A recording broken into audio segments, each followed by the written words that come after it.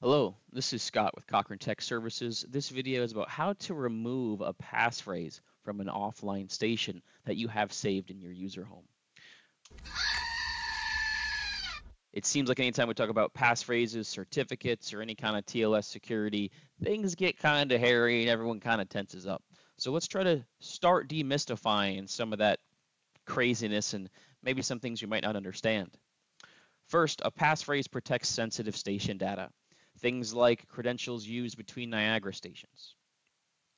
It does not affect the user accounts under the user service of our JACE. So don't be afraid that if you remove a passphrase that you'll also remove your credentials to get into the JACE. You'll be okay. So when was a passphrase set up? That was the first time we logged into that JACE when we got it from the factory. And this is how we clear it or even change it. So we know that our offline station is in my host. That's where I've copied it to. And under my file system of my host, I have my user home. Our user home is the only safe space for offline stations. Under my user home, I have the stations folder. And if I wanted to change or even clear the passphrase on my modified web logo station, I'd have to expand it and double click this config.bog. When I do that in my toolbar, one of these tools have changed. And the tool has a little piece of paper with a lock right next to it. That's our bog file protection where we can go change in this. So I can left click that bog file and I can even force any password values that depend on that current file protection to be cleared. That's saying, hey, anything that requires this passphrase, whatever it currently is, we're going to delete all that, not have it available in the station copy, and that's fine. That's how we would delete it. We could also change it. In this case, if I want to delete it, click that radio button and update.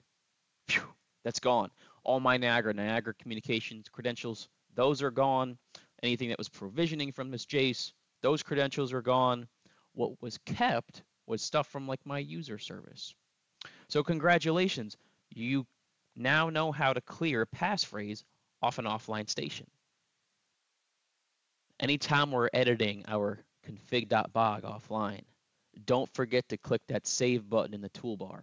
Otherwise, if we try to copy that offline station while it's not saved, you'll get an error saying it's currently in use.